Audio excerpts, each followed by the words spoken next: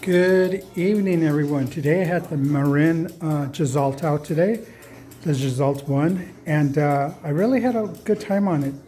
Did about 25K mixed terrain. Yeah, same place, Santa Fe Dam. That's the closest location to me. I just throw the bike in the back of the truck and go for the spin.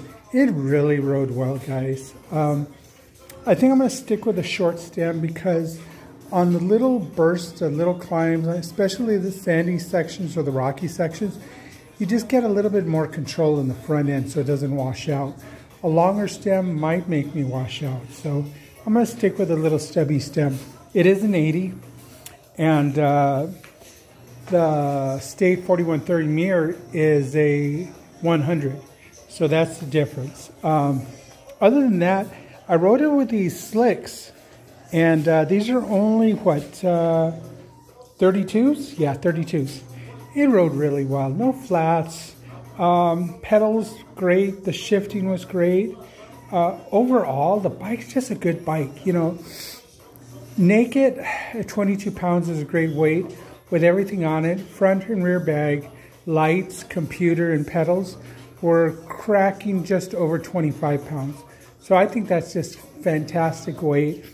Disc brake bike, you know, aluminum frame, carbon fork, everything's just really nice on it. So I'm really happy with today.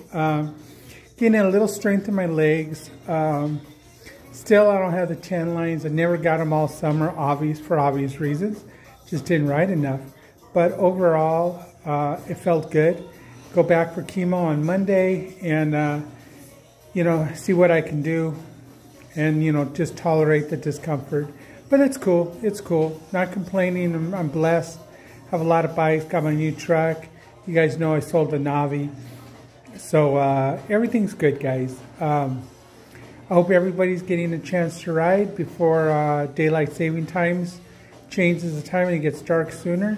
So get out, do your afternoon rides or your evening rides before it gets too dark out. Okay, guys. If you like, please like and subscribe, and I'll talk to you all soon.